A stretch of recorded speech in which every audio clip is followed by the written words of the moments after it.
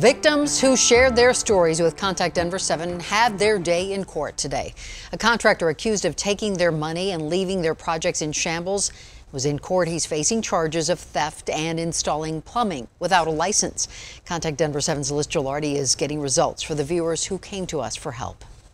I think there's a little adrenaline. I was nervous. Nervous to see the man he paid $27,500 to renovate his basement. Jody Wirth is just one victim we profiled in several stories about TJ Welker and Braveheart Construction. After a while, their stories started to sound the same. They hired him to do the work, but the job was never finished. It was definitely tough. By December, I was really concerned that he wasn't coming back. And I asked him when he was coming back, and he said he didn't know. Wirth was in court today. He wanted to see his former contractor as he faces charges for theft and installing plumbing without a license.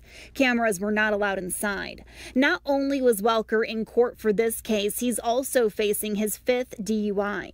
Shortly after he was charged with theft and was out on bond, police pulled him over in Thornton. They believe he was driving under the influence. During our first story in October 2020, we tried to confront him.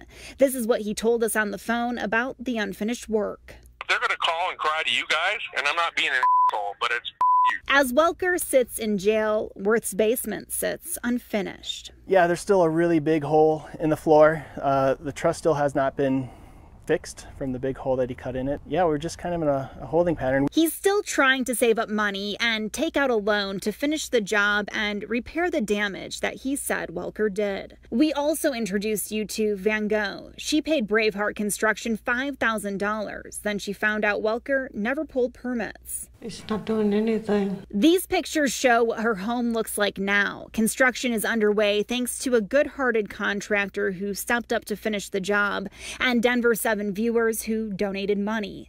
But these victims want to see Welker held accountable. They say today, with him in court, it feels like the first step. I kind of view this as someone came into my house, stole my money. I'm probably never going to see it again.